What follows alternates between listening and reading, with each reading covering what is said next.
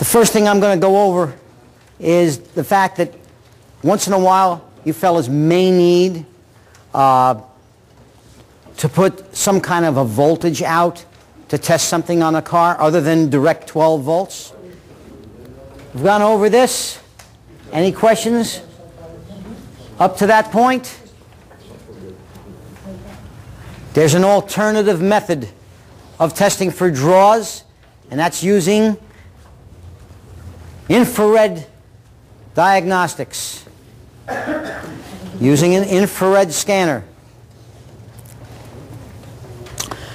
The prep is about the same. You do have to open up everything on the car, and sometimes even more, because you may want to pull the panels down under the dashboard so that you can see under the dashboard. Panels down from the sides of the trunk if there's modules back there. You want to look at these things. That's if you have to. Very, very, very simple. Cut those two wires off the BCM and connect them together. Take them off the BCM, just connect them together. You'll have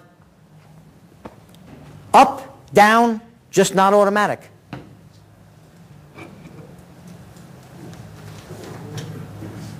That's all there is to it. Now, let's say this is a computer. Let's say it's a GM computer, and you're sending a signal out here to the relay, fuel pump relay. All right. So it would send a signal out to the relay and to ground through the coil. All right.